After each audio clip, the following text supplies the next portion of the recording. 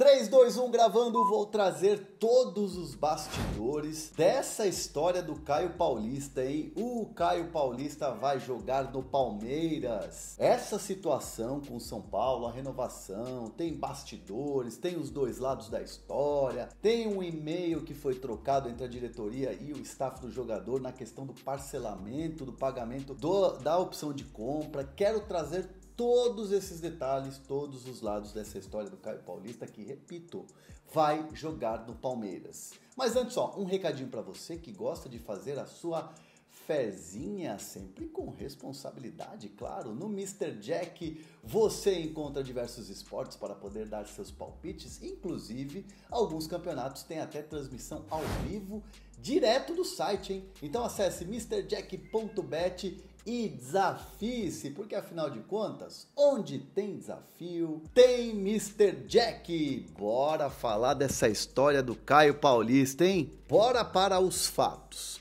O jogador foi contratado no começo dessa temporada de 2023. O São Paulo precisava urgente de um lateral esquerdo. O Rogério Ceni indicou Caio Paulista. São Paulo e Fluminense fizeram uma negociação que foi muito rápida, 48 horas, porque precisava inscrever o jogador, aquela coisa toda, precisava de um atleta. E aí o Fluminense colocou a seguinte cláusula: no final do empréstimo, pagamento à vista de 3,5 milhões de euros na opção de compra. São Paulo aceitou porque precisava do jogador.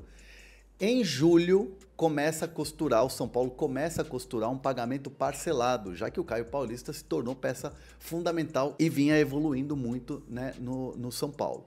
Então o São Paulo decidiu então que queria comprar direto, né, contratar o jogador em definitivo. Aí começa a costurar com o staff do jogador o parcelamento com o Fluminense. O staff do jogador apresenta uma proposta para assinar esse contrato, porque afinal de contas não é só comprar, você tem que dar um aumento para o jogador, você tem que aumentar o tempo de contrato, salário e tudo mais.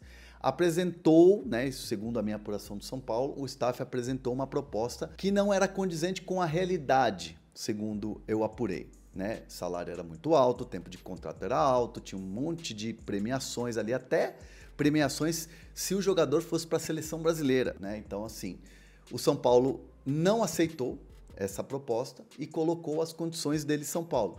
3 anos de contrato, um salário um pouco menor do que esse que foi proposto e tal, e algumas situações de pagamentos de luva, né? Que é a premiação que você recebe quando você assina um contrato novo, parcelado ao longo desse tempo de contrato. Tinha umas divergências ali, mas fato é que o negócio foi andando. Eis que surge este e-mail, que segundo o São Paulo foi a garantia de que teria a negociação, já que ali tinha uma garantia de que teria o pagamento parcelado. Vou ler aqui o trecho do e-mail que eu vou colocar aqui para vocês. Vem através desta reafirmar que Caio está muito feliz no São Paulo, isso foi em novembro, e tem o maior interesse em permanecer de forma definitiva no clube com as condições que apontamos no e-mail anterior. Isso aqui vocês precisam prestar muito atenção. Desta forma, iremos conseguir com que o Fluminense concorde em parcelar o preço já ajustado pela transferência em 4 parcelas, a serem pagas, né, nos meses de fevereiro, agosto, 24 e 25. Então, assim, entendo que desta forma, o interesse de todas as partes envolvidas, vamos aguardar agora um posicionamento do São Paulo. Abraços, Alexandre Hernan. Alexandre Hernan e Eduardo Hernan, pai e filho, são os representantes legais ali do Caio Paulista. O São Paulo entende que esse e-mail é uma prova de que iria acontecer um negócio. Só que, por outro lado, o São Paulo tentou o contato com a gente, tentou o contato com o jogador. O Fluminense já estava disputando o Mundial de Clubes e foi até a data limite, que foi dia 15 de dezembro, para efetuar o pagamento. Foi comunicado entre departamentos jurídicos dos dois clubes, segundo a minha apuração no São Paulo, e nessa troca de minutas, nessa troca de formalizações, o Fluminense responde: olha, vocês precisam pagar à vista. Então o São Paulo viu uma mudança de panorama, uma mudança de condições, e aí o São Paulo começa a estranhar porque o jogador não atendia o telefone, o empresário não atendia o telefone, então o São Paulo suspeitou que poderia estar tomando um chapéu, uma negociação com outro clube. Eis que o São Paulo descobre que Caio Paulista estava em negociações abertas com o Palmeiras. Diante desse fato, o São Paulo então decide encerrar as conversas, encerrando o ciclo com o jogador, não tendo mais negociação. E aí o que acontece? São Paulo alega que houve quebra de confiança nessa questão toda.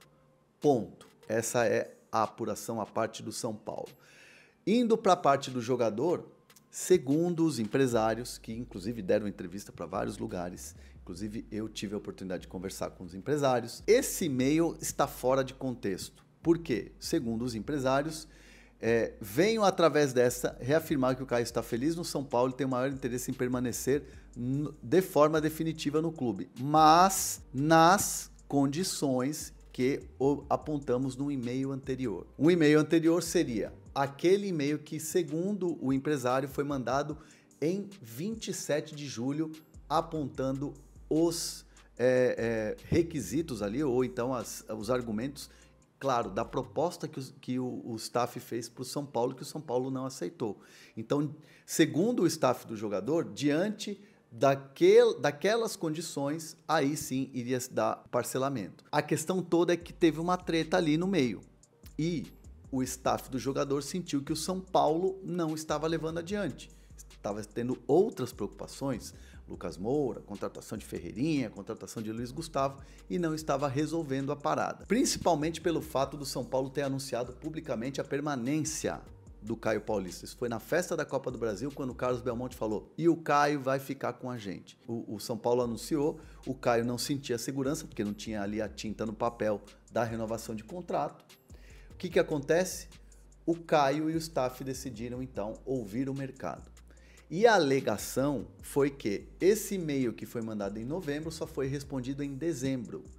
E o São Paulo, em dezembro, deixa claro para o Fluminense, nessa troca de conversas entre jurídicos, que o São Paulo ainda não tinha definido um modelo de pagamento e que iria exercer a opção de compra, mas não tinha definido um modelo de pagamento. Segundo eu apurei, o Caio Paulista e o staff, diante dessa resposta do São Paulo, Caio não sentiu a firmeza ali e decidiu olhar o mercado. Foi aí que entrou o Palmeiras na parada.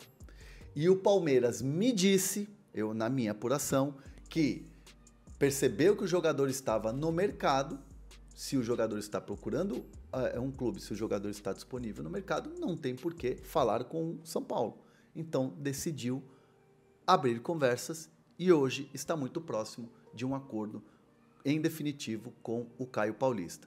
Então, cada um tem o seu argumento, cada um tem o seu documento, cada um tem a sua narrativa, e fato é que o Caio Paulista hoje vai para o Palmeiras e o São Paulo está no mercado olhando opções e tem como prioridade renovação de contrato do Wellington, que agora passa a ser o plano A do São Paulo. Eu quero saber de vocês, quem tem razão nessa treta toda?